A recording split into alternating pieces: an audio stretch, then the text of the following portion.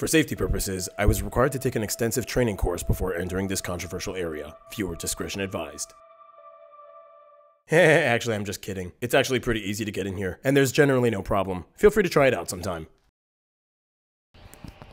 Hey, geography peeps. So I am stuck here at the Istanbul International Airport on a 7-hour layover from midnight to 7 a.m. I'm not gonna get any sleep. I was gonna film this in my studio, but I'm like, hey, I'm here. Why not just get it over with? So today's topic. So in this world, there are countries. And then every so often you come across a place that's like on the country spectrum. Now there are many of these strange administrative anomalies that exist across the world. We've mentioned them many times on the channel. I've gone to some of them. And sometimes these confusing places are so strange that in order to get in, you have to hitchhike with some random ass Russian dude with your best Danish friend while smuggling in a drone and not being able to purchase anything because of a complicated financial system, so you have to starve.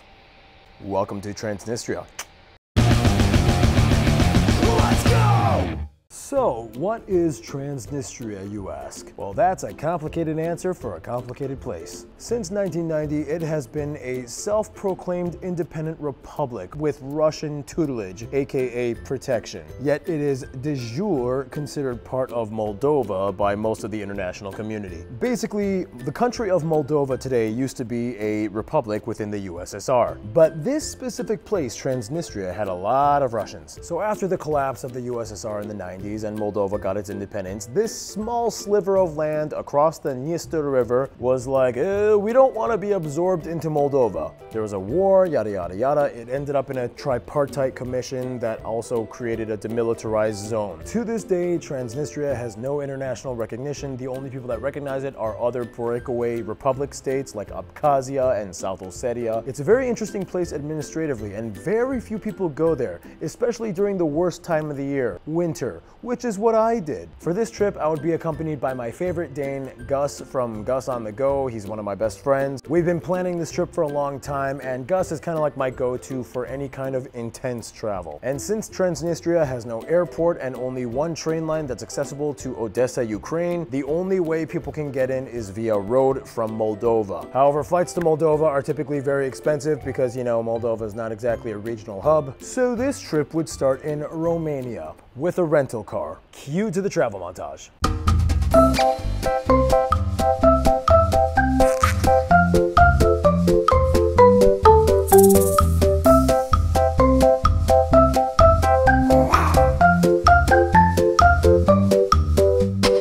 So I made it to Romania, and what's the first thing I see?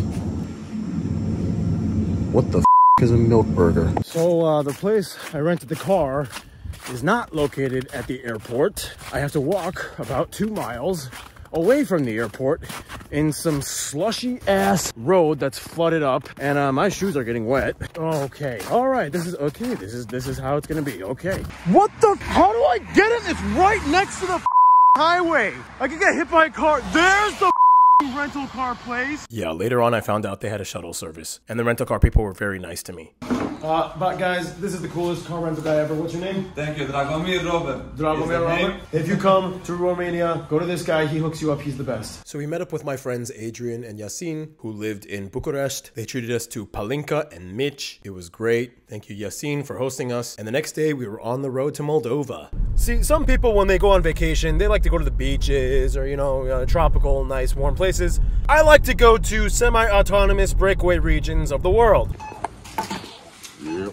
All right, so Gus and I just raided a grocery store. We got a ton of food. I saw it at the airport. What is a milk burger? It looks like 2 pancakes with cream inside. Try some. All right. It's my first ever milk burger. It passes my test.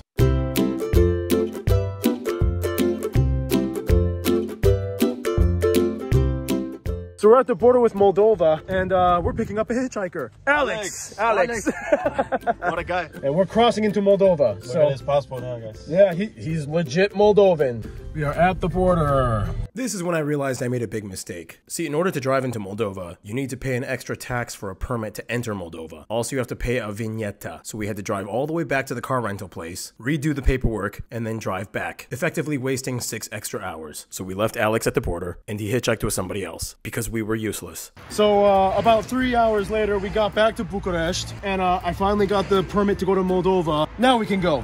We wasted so much time. Let's go. We gotta go, Gus. Yeah, I'll admit it. Let's be honest. This was all my fault. I agree. I agree. This was all my fault. All because I wanted to save $40. All right, we made it to the border. All right, how do you feel, Gussie boy? We're so close now. Like, this cannot go wrong. Let's do this. Moldova, come on. It took what, Gus? Like 20 hours or something? Finally.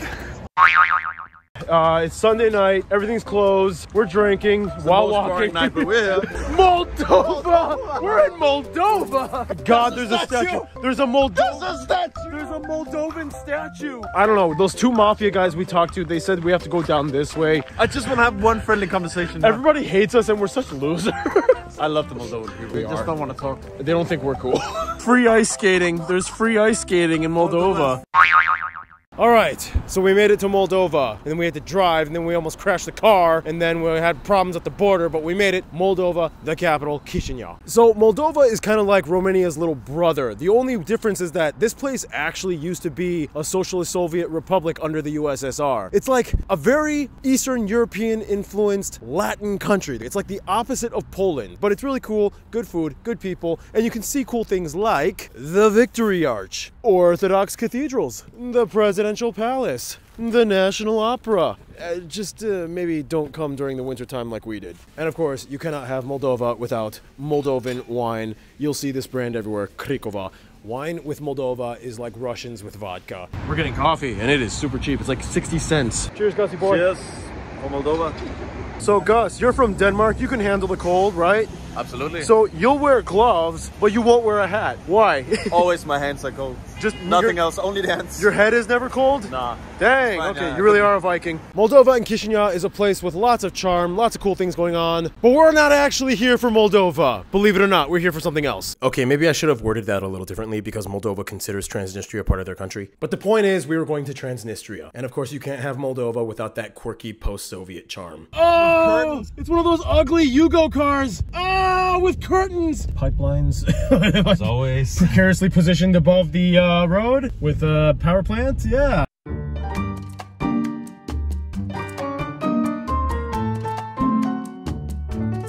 Look how close the ice is to the road. They don't care.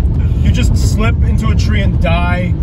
Damn. So Gus, check it. This is the bridge. Yeah. This is the Dniester River. Transnistria means trans across the Dniester River. Transnistria. And we are about to enter a very unique place. We're excited. We're excited. Aren't we, Gus? Aren't we, Gus? We're hyped. We're hyped. Show the river. Show the river. Look. There's the river. That's the Dniester River. So far, so good. We just passed some Russian guys on a Russian tank. There's a lady walking into the... well, check her out. She's like walking in with no problem. I don't know what's going on. Let's see what happens. Let's figure this out. Remember, Gus, remember, we parked right at the Volga tombstone. Rest in peace. Rest in peace, Volga. I don't know why they put a tombstone right here at the border at a parking lot. Our car was not allowed inside Transnistria, so we had to walk. It counts. It counts! I guess. It kind of sucks, but it counts.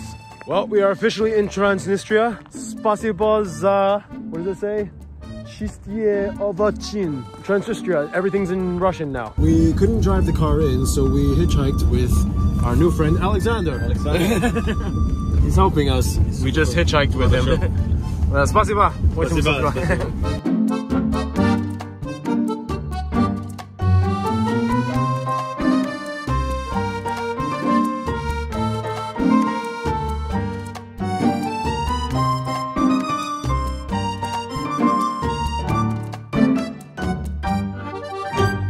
Spasibo, which is Spasibo, Alexander.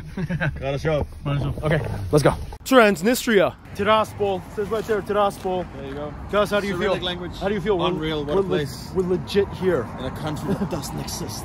Or it's a place that claims it exists, but it's complicated. It's not on the map though. Yeah. And of course, they got the Catherine the Great statue. So we're at this cafe.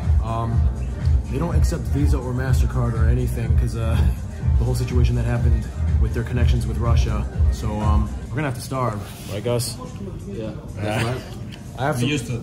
I have some Moldovan money. Maybe I can exchange it at bank, but until then, we're screwed. Completely.